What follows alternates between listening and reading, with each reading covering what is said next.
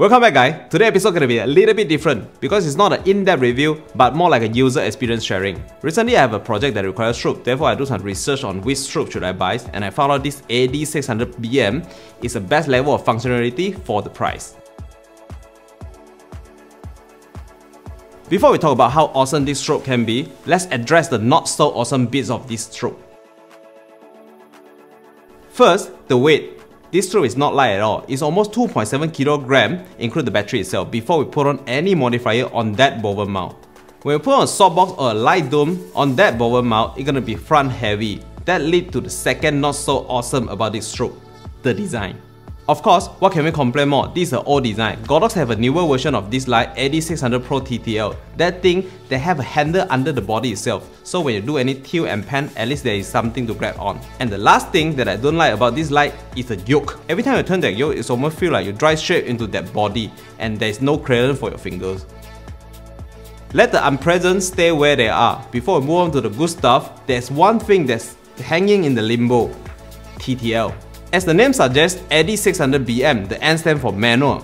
Godox does have the TTL version for you to choose, but that one definitely gonna cost you more. This strobe is designed for studio and outdoor shooting, not exactly the first choice of the run and gun event kind of shooting. To manual control the light is all we need, right? Left the TTL behind, let's move on to the good stuff of this AD600BM. First, the price. I'm not sure how it costs in your country, but in Malaysia, this strobe costs the same as the AD300 Pro. 300, 600, 300 watts versus 600 watt. Same price but double the power. And of course, they are both running on battery power. That leads to the second good thing about this strobe, battery. So happen, we have this SLB60W. They both share the same type of the battery, and this is a continuous lighting. Back then, this is the only battery power COB, but now with so many options in the market, nothing worth mention. However, this battery can power this at full blast for 1 hour. And this same battery on the AD600BM can last for 500 full power flash. Basically mean full day battery. I never run out of juice during my shooting. And the last good thing about the strobe have to be the high speed sync. Godox have a version of transmitter for pretty much every camera brand. Like my one here is a transmitter for Fuji. When you get the correct transmitter, you get to access to the functionality of high speed sync. And one thing I like about the transmitter is when I push the shutter over the native flash sync speed, it will toggle the strobe to the high speed sync mode. That way, I don't need to worry I will get unexpected bending in my photo. It will always get fresh. And about the output power of the high speed sync, we measure it using the light meter. It's only one stop darker compared with the flash without high speed sync.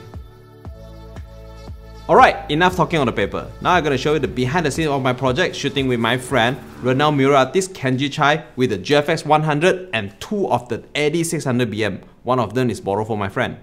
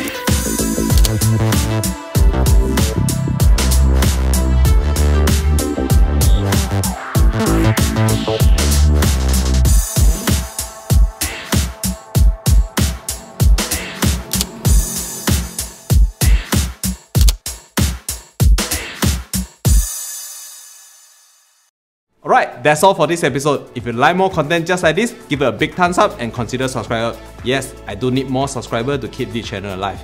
And if you have any question about the AD600BM, do comment below, let me know. See you in the next video.